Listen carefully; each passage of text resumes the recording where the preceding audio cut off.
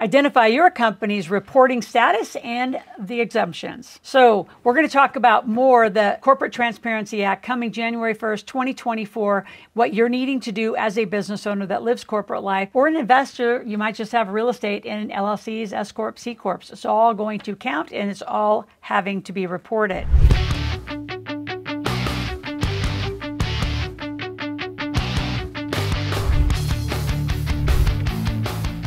So I brought with me my partner, expert Scott. We own Generational Wealth Systems together. We set up your trust, make sure you're compliant, and make sure you set for that generational wealth. But all of this is a new requirement coming January 1 by the United States government. We're going to go listen and do an interview with Scott and I. We're going to talk about 3 things in that interview. The criteria for a reporting company, number 1. Number 2, understanding the 23 exemptions, and we're going to go through them in thorough detail, so get a pen and paper. And then number 3, avoiding any incorrect assumptions or misunderstandings. Because as you know, this great place called the internet, I call it the bathroom wall because anybody can write anything. There's a lot of misinformation and just a lot of inaccuracies. You want to be following the right source, and that would be us here on the channel. So while you're here, subscribe, click that notification button. I want you here 5 days a week. And we are here teaching you money, business, wealth building, any conversations about that. And if there's a conversation that you're wanting, and it's not that you can't see it on the search bar, put it in the comment section below and we'll be right back with that content. So let's listen in to this interview with Scott and I talking about the reporting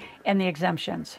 So Scott, welcome back to talk more about just the simplified BOI, which I don't know if there's anything simple about this entire Corporate Transparency Act, but talk about the 3 things that are absolutely, just required the criteria for a reporting company. Yeah, absolutely. So the 3 primary things are you need to know if your company falls under the domestic or foreign reporting categories. The other, we've got to use FinCEN's flowchart to determine your company's status.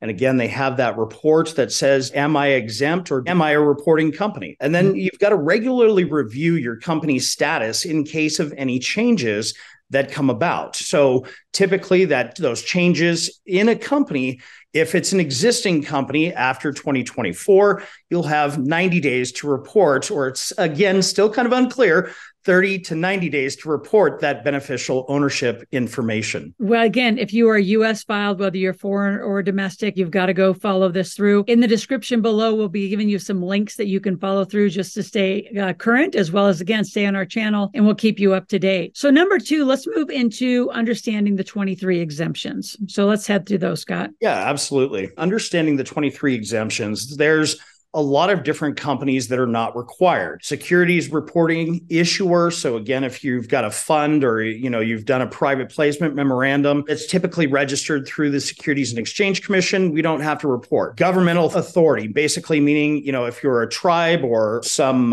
religious organization or falls under that government authority, they're exempt. Banks, credit unions, depository institutions, money services businesses. So again, if you're in the business of borrowing or strike that lending money out, you're not required. If you're a broker or dealer in securities, the Securities and Exchange or a clearing agency, maybe there's other Exchange Acts registered entities, investment companies. Now, again, investment companies, we're talking about more of the larger investment firms that have investment advisors, things like that. Not a small investment company that has a couple different owners. If you're in venture capital, insurance companies, you're a state licensed insurance producer. I mean, there's just a lot of them. Commodity exchange, an accounting firm, a public entity, financial market and utility. I mean, pooled investment vehicles. There's a lot of them. Like I said, there's approximately 23 different exemptions. But if you don't fall into any of those categories and you're a small business owner who has an LLC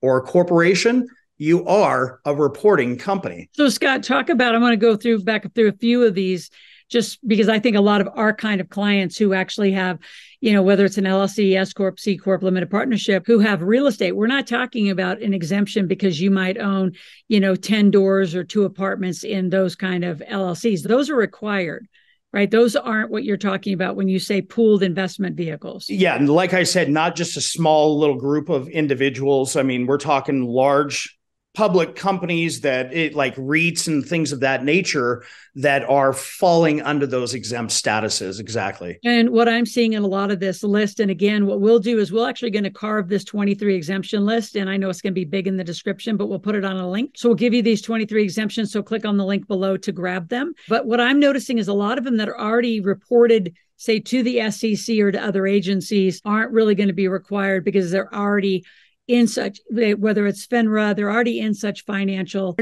scrutiny. Yeah, they're already under financial scrutiny by who they are and what they do. Is a lot of them are the ones that are going to be exempt, where everyone else who's just doing private investments, private business, small business, which again, the backbone of America is 32.6 million small business owners. And you can tell, not a fan, going to say it loud. It takes away a lot of privacy and security. And quite honestly, just layers on more paperwork. I mean, think about, Scott, how many people don't even think they need corporate compliance when it comes to an LLC, much less this is another reporting. And I'm not saying that to shy away from corporate life. It's just be aware that having a team of experts that stay in front of you is mandatory and critical, in our opinion. Absolutely. So if you have any questions or requests, make sure you go to askloral.com. And again, grab that 23 exemptions. While you're out here, and you've heard me say the word over and over, living corporate life, if you don't know what that is, there'll be 2 tickets to our intensive that's coming up. We do them on a regular basis. They're from 10 a.m. to 6 p.m. There's a marketplace for you to make money. It's a super cool experience where you learn a revenue producing day and what it's going to take to live inside this corporate life and get successful quickly. So third thing I want to just ask about is, what are some of the incorrect compliance, I'd say, issues that you see that are already going to probably be coming on the horizon, as well as penalties associated? Yeah, absolutely. So, the assumptions or incorrect assumptions is, don't just assume that your company is exempt without a thorough verification process. You definitely need to keep yourself up to date with any changes in the exemption criteria. If you need some guidance, seek professional advice if you're unsure about your company's exemption status. As a matter of fact, the report has a checklist that you can go through that identifies, are you in fact a reporting company, or do you fall under those exemptions? So again, keeping it on top of that, and make sure that you do it. I mean, a lot of people might think, it's not going to affect me, I've got time. No, make sure that you get it done. And here's the other thing is, any changes that happen within the company have to be reported as well. So that would be one other thing to avoid making that assumption is, I've made some changes, I've already filed it, I don't need to file it again. So last question, who should be the expert? I mean, if I'm thinking, who should be the expert that would do this filing if you personally don't want to do it yourself as the owner? I mean, do you think a lot of CPAs and accountants are going to take this on?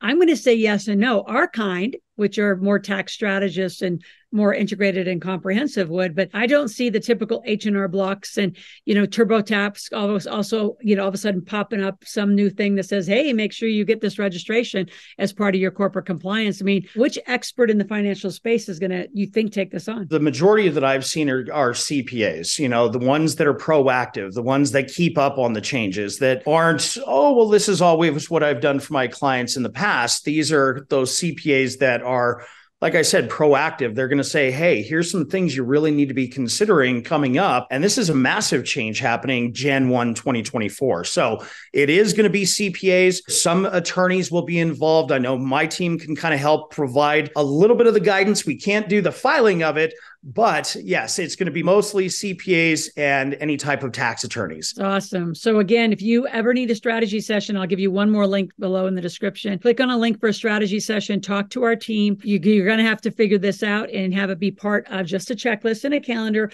just like all the other corporate compliance that you need to keep up. Again, at any time, go to Ask Loral, AskLoral, ask a question, make a request. Make sure you're here, subscribed every day like we requested, and we will talk to you tomorrow.